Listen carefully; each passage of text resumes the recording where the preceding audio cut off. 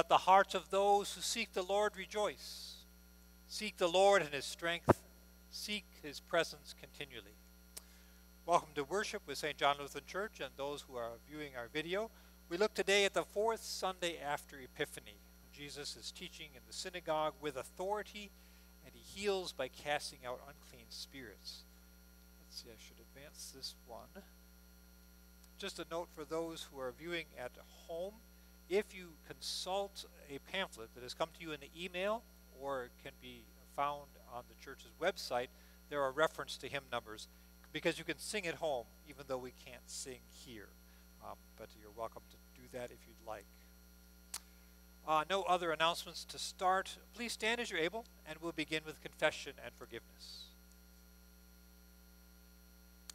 Blessed be the Holy Trinity, one God, whose voice is upon the waters, whose mercy is poured out upon all people, whose goodness cascades over all creation. Amen. Let us confess our sin, trusting in the abundant grace of God.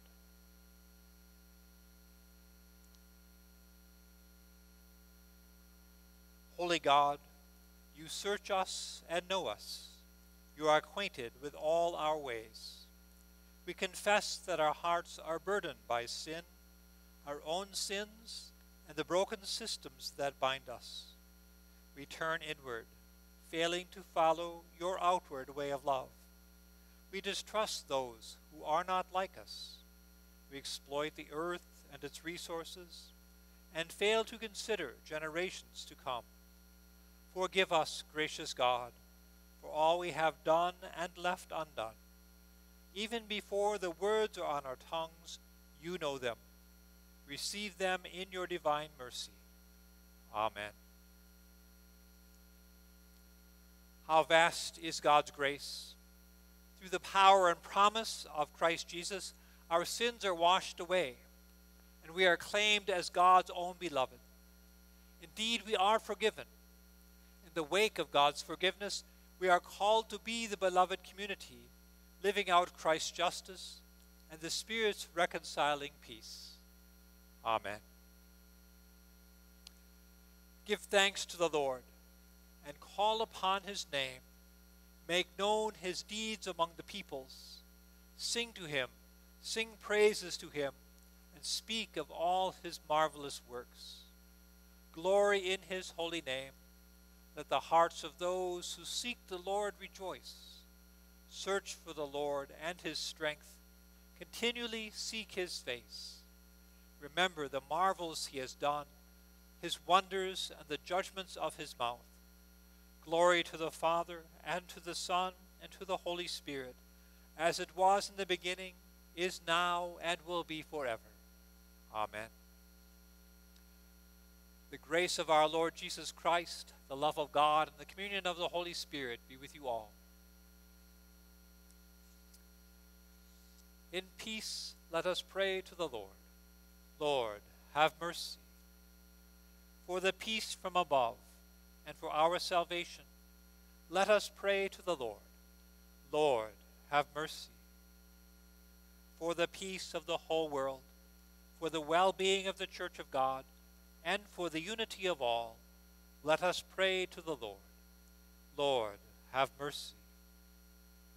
For this holy house, and for all who offer here their worship and praise, let us pray to the Lord. Lord, have mercy. Help, save, comfort, and defend us, gracious Lord. Amen. Compassionate God, you gather the whole universe into your radiant presence and continually reveal your Son as our Savior. Bring wholeness to all that is broken and speak truth to us in our confusion, that all creation will see and know your Son, Jesus Christ, our Savior and Lord. Amen. Please be seated for the reading of the Word.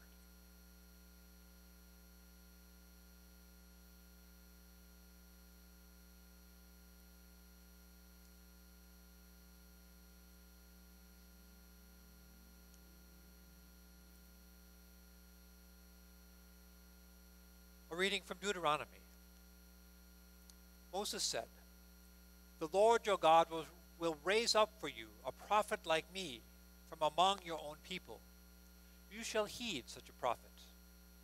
This is what you requested of the Lord your God at Horeb on the day of the assembly when you said, 'If I hear the voice of the Lord my God any more, or ever again see this great fire, I will die.' Then the Lord replied to me, 'They are right in what they have said. I will raise up for them a prophet like you from among their own people.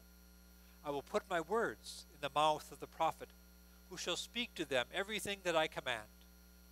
Anyone who does not heed the words that the prophet shall speak in my name, I myself will hold accountable.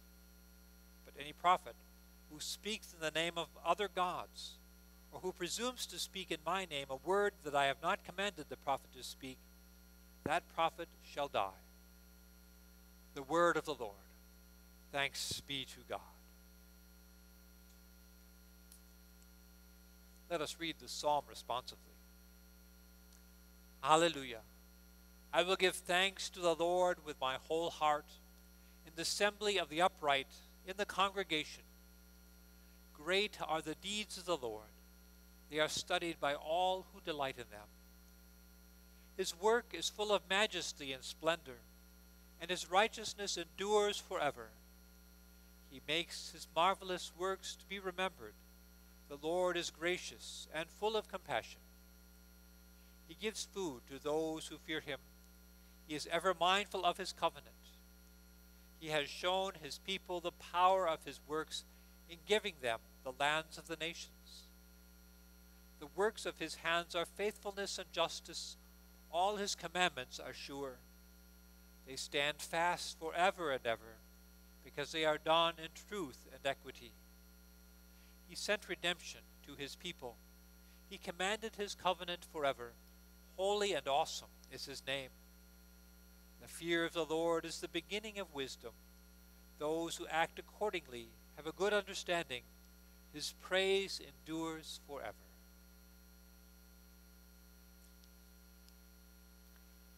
A reading from 1 Corinthians. Paul writes, "Now concerning food sacrificed to idols, we know that all of us possess knowledge. Knowledge puffs up, but love builds up. Anyone who claims to know something does not yet have the necessary knowledge, but anyone who loves God is known by him.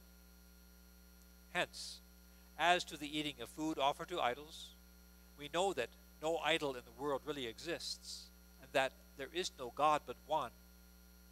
Indeed, even though there may be so-called gods in heaven or on earth, and in fact there are many gods and many lords, yet for us there is one God, the Father, from whom are all things and for whom we exist, the one Lord Jesus Christ, through whom are all things, and through whom we exist.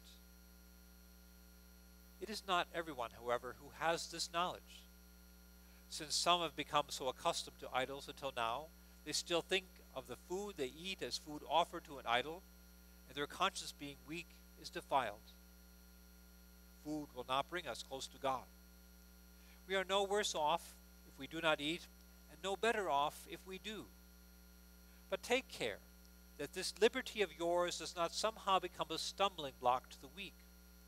For if others see you, who possess knowledge, eating in the temple of an idol, might they not, since their conscience is weak, be encouraged to the point of eating food sacrificed to idols? So by your knowledge, those weak believers for whom Christ died are destroyed. But when you thus sin against members of your family and wound their conscience when it is weak, you sin against Christ. Therefore, if food is a cause of their falling, I will never eat meat, so that I may not cause one of them to fall." The word of the Lord. Thanks be to God. Please stand as you're able for the gospel acclamation. Who is like the Lord our God, who is seated on high, who looks far down on the heavens and the earth? He raises the poor from the dust and lifts the needy from the ash heap. Alleluia. The people who sat in darkness have seen a great light. For those who sat in the shadow of death, light has dawned. Alleluia. The Holy Gospel according to Mark. Glory to you, O Lord. Jesus and his disciples went to Capernaum. And when the Sabbath came, he entered the synagogue and taught. They were astounded at his teaching, for he taught them as one having authority, and not as the scribes. Just then there was in their synagogue a man with an unclean spirit. And he cried out, "What have you to do with us, Jesus of Nazareth? Have you come to destroy us? I know who you are, the Holy One of God." But Jesus rebuked him, saying, "Be silent, and come out of him." And the unclean spirit, convulsing him and crying with a loud voice, came out of him. They were all amazed, and they kept on asking one another, "What is this? A new teaching with authority. He commands even the unclean spirits, and they obey him." At once his fame began to spread throughout the surrounding region of Galilee. The word of the Lord. Thanks be to God. Please be seated. Grace, mercy, and peace to you from God our Father and our Lord and Savior Jesus Christ. So, today I want to talk about that second reading from 1 Corinthians. And it may seem a confusing reading because it's kind of out of context, and it's a context that we're not familiar with because there are no temples down the street where you could buy food that's been sacrificed to idols. So let me give a little background and then talk about how it teaches us today, that this passage is an important teaching for us today, especially in the 21st century when we get confused about freedom and license and liberty. All these words get mixed up in our mind and we are led astray. But first, the context of 1 Corinthians. Paul is writing to this community, this Christian church in Corinth, and apparently they have addressed him with some questions. So if you look at the text that's in your pamphlet, you'll see that there are some words in quotes.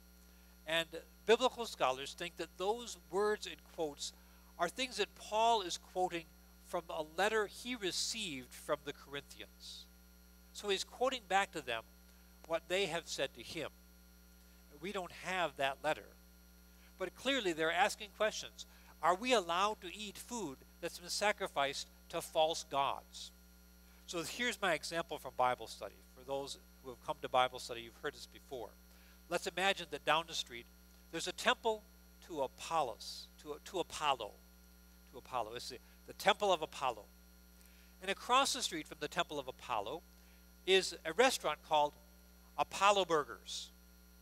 Because at the temple of Apollo, people bring their offerings.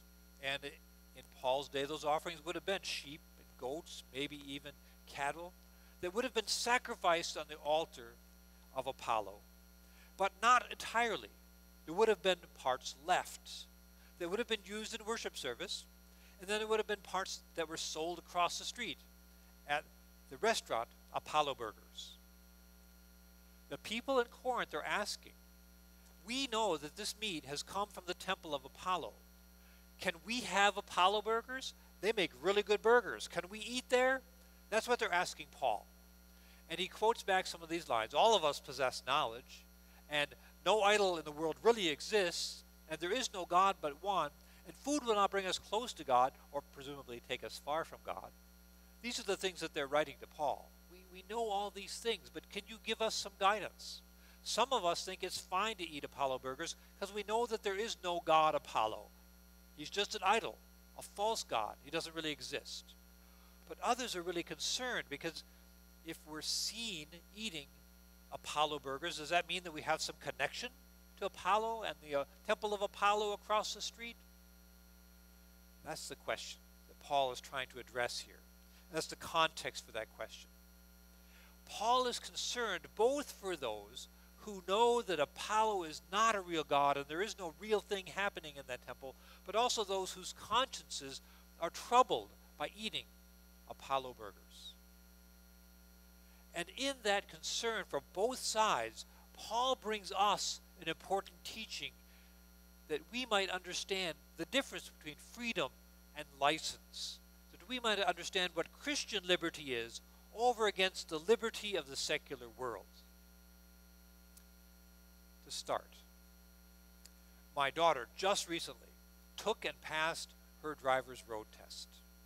And she now has the freedom, the legal freedom to drive on the roads of Janesville when she borrows mom and dad's car. And she has literally a license, right? A license to drive. But she doesn't have license in a philosophical sense to do whatever she wants, right? That's why she took that driver's road test, so that those who would issue her card that would recognize her freedom to drive on the roads in Wisconsin knew that she would follow the rules.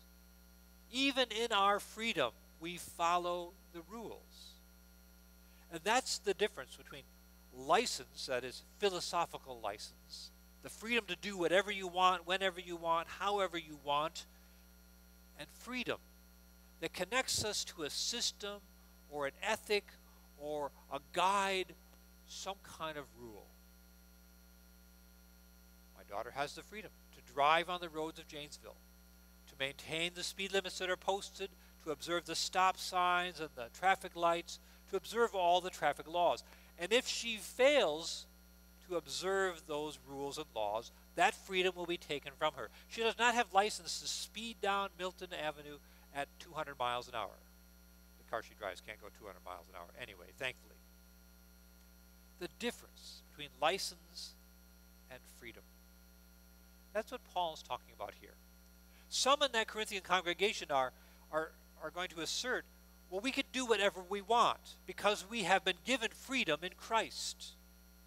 And others are going to say, but there are rules, and how do we determine when we should follow the rules or not follow the rules? Martin Luther wrote a treatise in 1520, quite a while ago, entitled The Freedom of a Christian.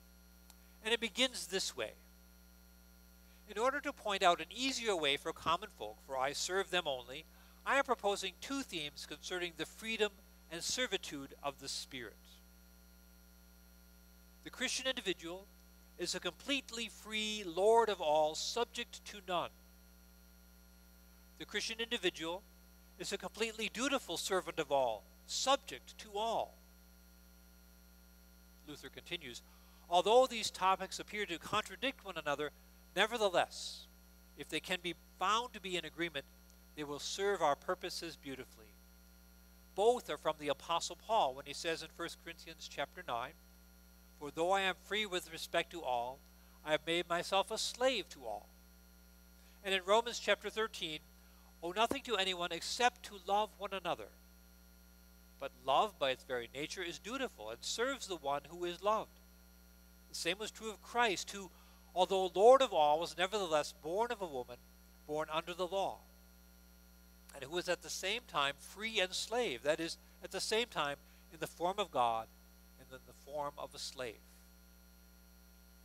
Luther points out to us that we struggle with this balance between complete license, that is, we are completely free Lord of all, subject to none, and freedom, which binds us to someone or something, completely dutiful servant of all and subject to all.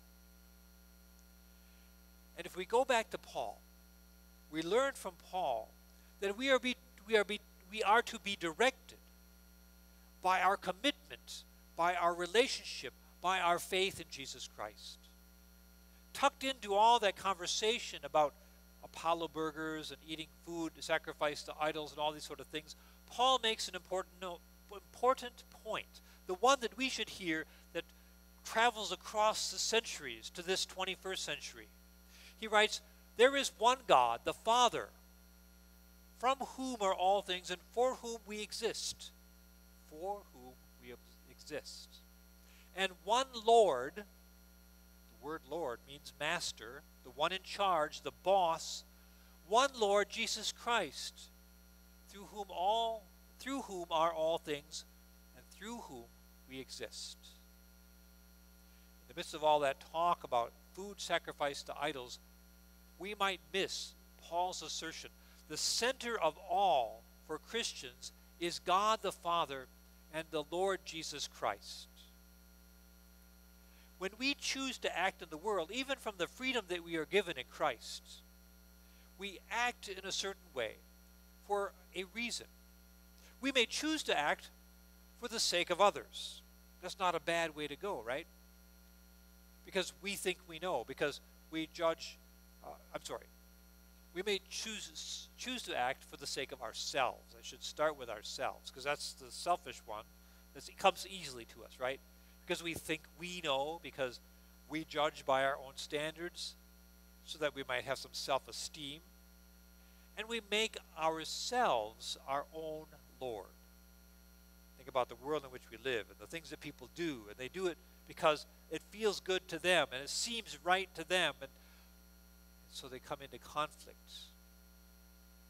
They exhibit the problem of license, doing whatever they think is right. Another way, we might choose to act in a certain way for the sake of others. That's the next one, right? And that one seems to better appeal to us. And Christians often fall in this category, but I think they shouldn't.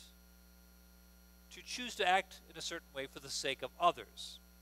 Because what happens is, too soon, we want them to be impressed by us, to judge us in a certain way. We want to be admired by them. And we make ourselves slaves to them. They become our Lord by what they judge us, by how they see us, by the declarations they make about us. Paul's way is that we should choose to act in a certain way for the sake of God, for God's sake. There is one God, the Father, from whom are all things and for whom we exist. We are called to relationship with God first, to love the Lord our God with our all. But here's what happens. When we hear God that we love, He sends us out to love our neighbor as ourselves. He directs us to consider the other. He sends us out to be concerned so that the boundaries around us are our love for our neighbor. Love your neighbor as yourself, we are told in the Scriptures. But lest we think that the measure of all things comes back to ourselves again then, Jesus becomes the example. Jesus teaches, love one another as I have loved you. What is Paul's answer to this dilemma of freedom? The freedom to eat Apollo burgers, to eat food offered to idols, to do whatever it is in this day we might be inclined to do. He says, take care that this liberty, that this freedom of yours does not somehow become a stumbling block to the weak. We look out for the others around us who are looking at us. We have great disdain for parents to do one thing and tell their children to do another, right? Do as I say, not as I do. We disdain that notion. That is what Paul is saying here. Make sure that you are doing what you would tell the other to do. Take care that this freedom of yours does not somehow become a stumbling block to the weak. If you sin against a member of your family and wound their conscience when it is weak, you sin against Christ, Paul says. And so regarding the Apollo burger, regarding the food offered to idols, Paul says, I would just completely give up eating meat if I thought it would cause someone else to fall away from relationship with God. There is Paul's example to us of what Christian freedom looks like. A freedom that is a dutiful servant of all, subject to all, who is free in Christ to love God and love neighbor and demonstrate the very presence of Christ in one's life. What a difference that is from the license that the world would lift up to us. A civil liberty that demands that we get to do whatever. A liberty in Christ connects us to God, who sends us out in love for Jesus' sake.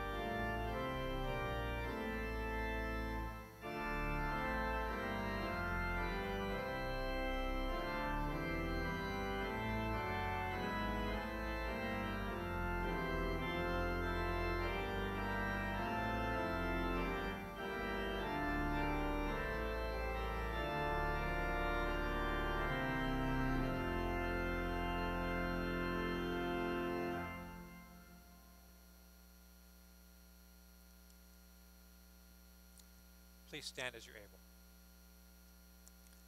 The peace of Christ be with you always. God has made us God's people through our baptism into Christ. Living together in trust and hope, we confess our faith. I believe in God, the Father Almighty, creator of heaven and earth. I believe in Jesus Christ, God's only Son, our Lord, who was conceived by the Holy Spirit, born of the Virgin Mary, suffered under Pontius Pilate, was crucified, died, and was buried. He descended to the dead. On the third day he rose again. He ascended into heaven. He is seated at the right hand of the Father, and he will come to judge the living and the dead. I believe in the Holy Spirit, the Holy Catholic Church, the communion of saints, the forgiveness of sins, the resurrection of the body, and the life everlasting. Amen. Guided by Christ made known to the nations, let us offer our prayers for the church, the world, and all people in need.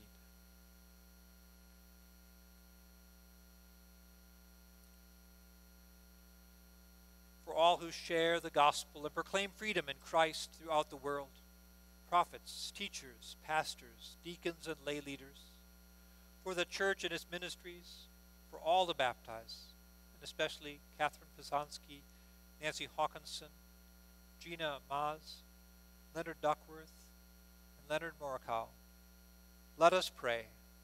Have mercy, O God.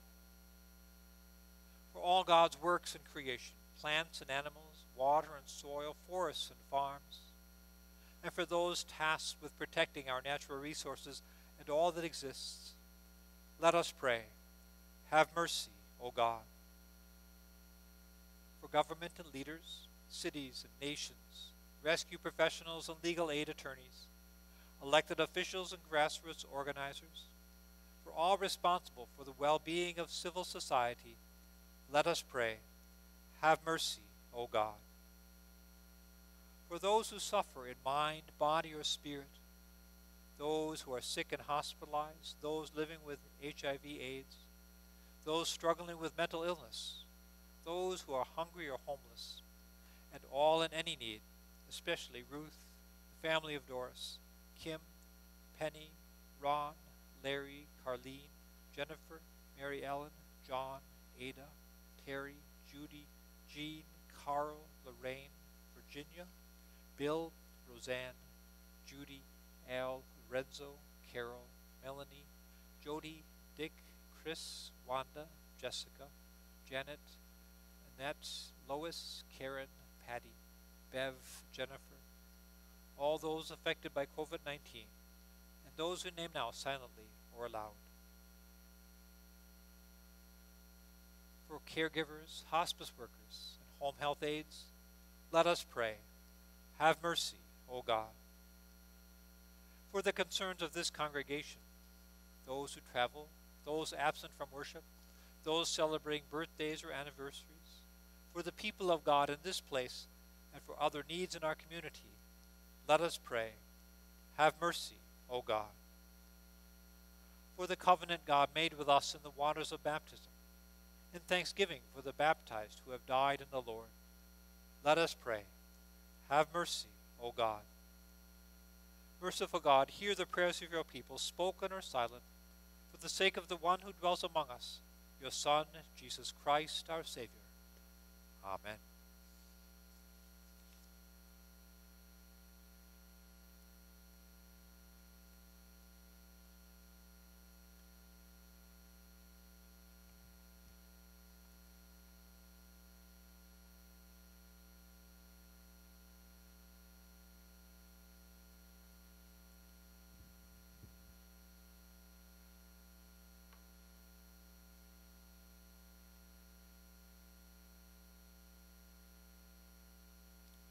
Let us pray.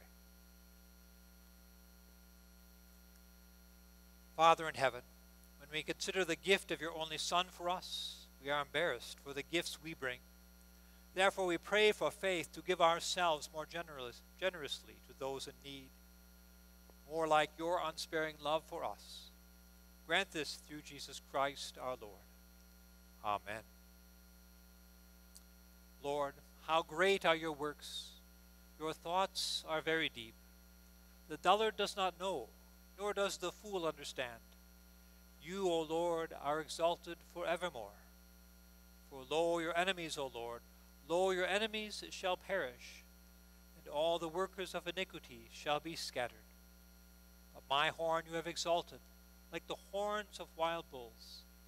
I am anointed with fresh oil. The righteous shall flourish like a palm tree, and shall spread abroad like the cedar of Lebanon. Glory to the Father, and to the Son, and to the Holy Spirit, as it was in the beginning, is now, and will be forever. Amen.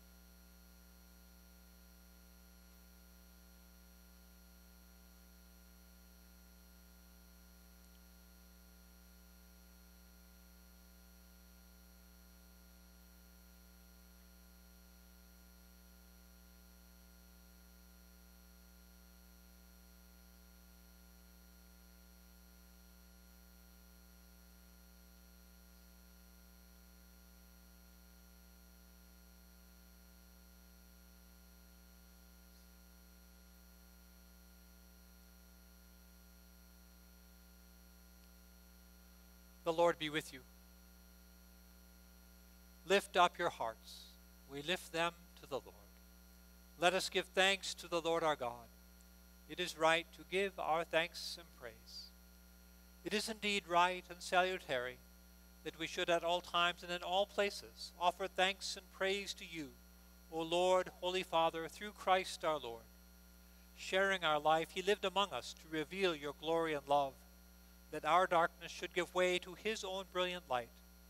And so with the church on earth and the hosts of heaven, we praise your name and join their unending hymn. Holy, holy, holy Lord, God of power and might, heaven and earth are full of your glory. Hosanna in the highest. Blessed is he who comes in the name of the Lord. Hosanna in the highest. Holy God, mighty Lord, gracious Father, endless is your mercy and eternal your reign. You have filled all creation with light and life. Heaven and earth are full of your glory. We praise you for the grace shown to your people in every age, the promise to Israel, the rescue from Egypt, the gift of the promised land, the words of the prophets, and this end of all the ages, the gift of your Son, who proclaimed the good news in word and deed, and was obedient to your will, even to giving his life. In the night in which he was betrayed, our Lord Jesus took bread and gave thanks, broke it, and gave it to his disciples, saying, "Take and eat. This is my body, given for you. Do this for the remembrance of me." Again, after supper, he took the cup, gave thanks, and gave it for all to drink, saying, "This cup is the new covenant in my blood, shed for you and for all people for the forgiveness of sin. Do this for the remembrance of me."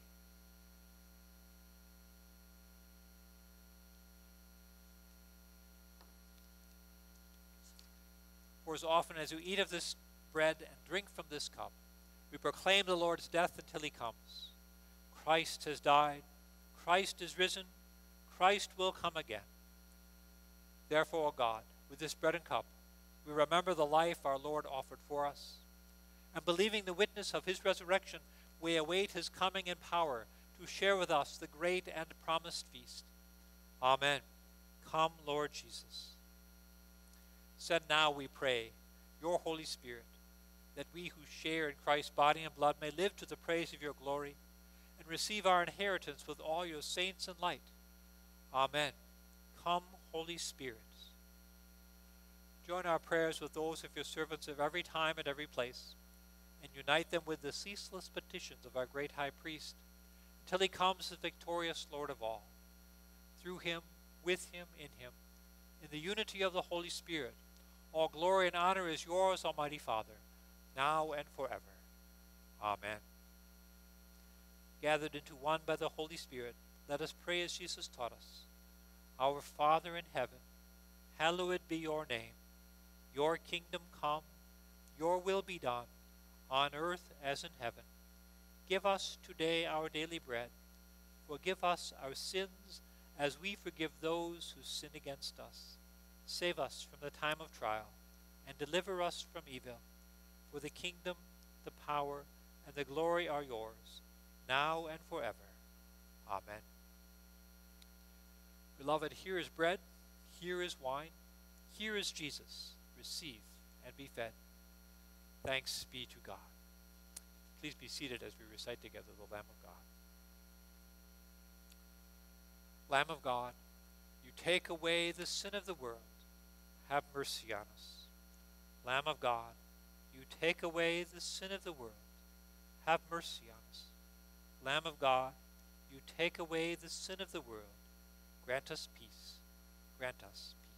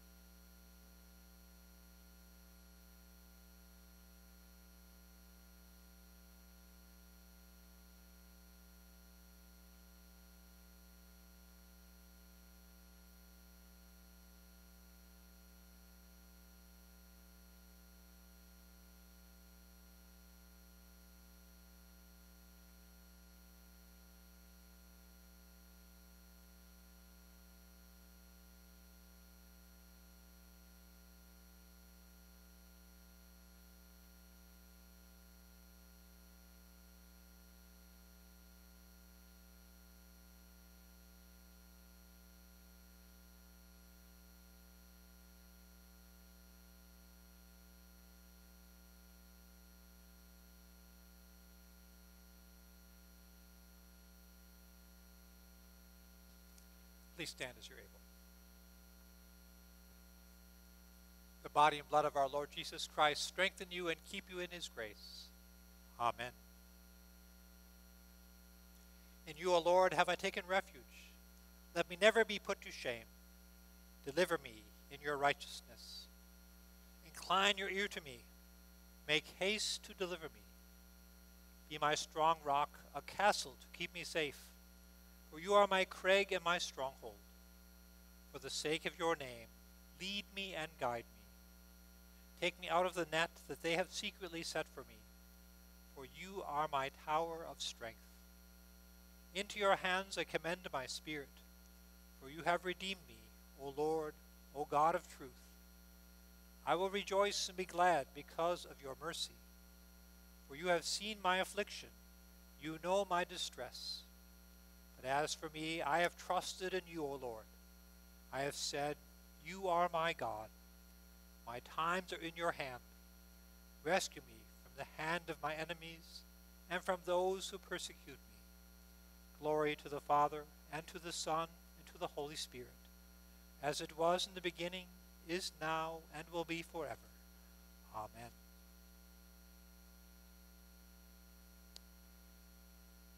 Nourished with the sacrament of our redemption, we ask you, Lord, that by its saving power true faith may always grow and prosper. Grant this through Jesus Christ our Lord, who lives and reigns with the Father and the Holy Spirit, one God, now and forever. Amen.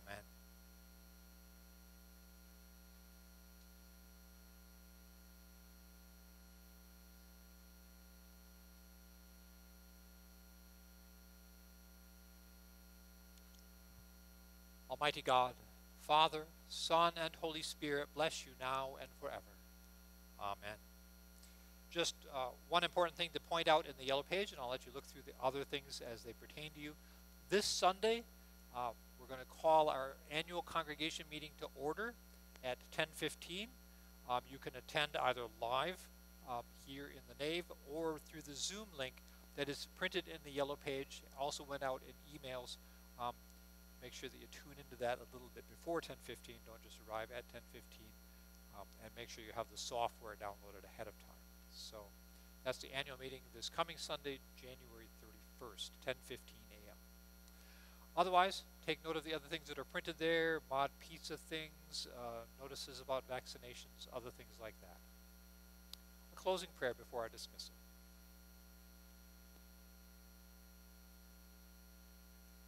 O God, you know of the perilous choices we are prone to make, in which our frail humanity cannot survive.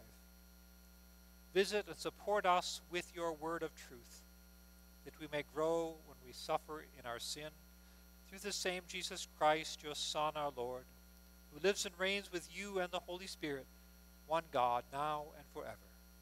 Amen. Go in peace, be the light of Christ. Thanks be to God.